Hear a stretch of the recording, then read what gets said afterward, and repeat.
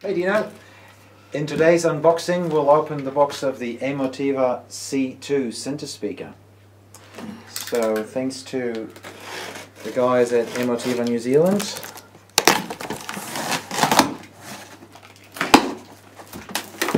for lending us this and allowing us to open this brand new box.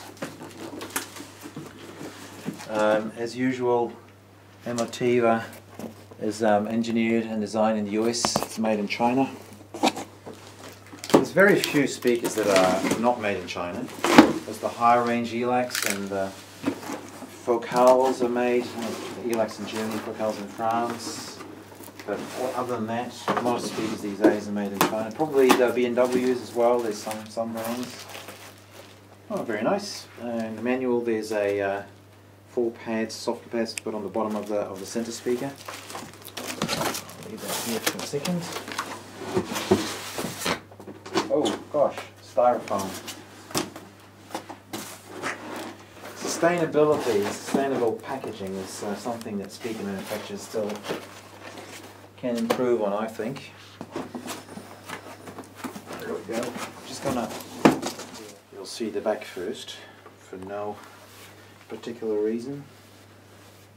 It's just how it turns out.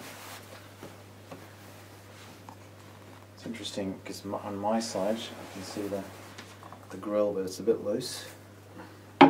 Probably magnetic, but because of the weight or the direction that it's on, it doesn't really stick to the speaker. It's an interesting design. You either like it or don't like it with the sort of edgy sort of finish around the drivers, isn't it? I think I need to turn it around because you can see it has to go that way, and it's magnetic, which is pretty cool. It's quite nice. Yeah.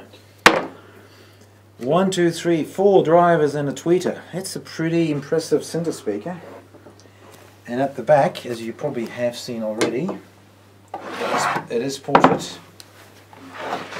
2 ports, 4 binding posts, but they're interconnected, which is pretty cool. So yeah, nice finish. Again, just like the bookshelves in the other video and the floor stands, this finish, you know, it feels like leathery. It has a bit of a leathery grain to it. Even though it is plastic, it looks really, really nice. Looks really, really nice. But it's pretty heavy. It's not light and quite big.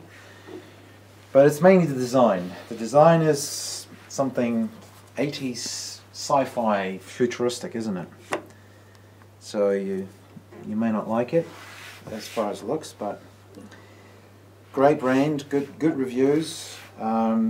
Specs. Let's talk specs, Dino. What are the specs of this speaker? So we're looking at power handling of 150 watts. 150 max? No, that's continuous. Okay. And 300 watts max. Wow. Peak power. Impedance is 4 ohms. 4, not 8. Yeah, no, interesting, because 8. the bookshelves were 8. Yeah, so a slight difference there, Mm. which you might want to be aware of in your Yeah, AV receiver. you do.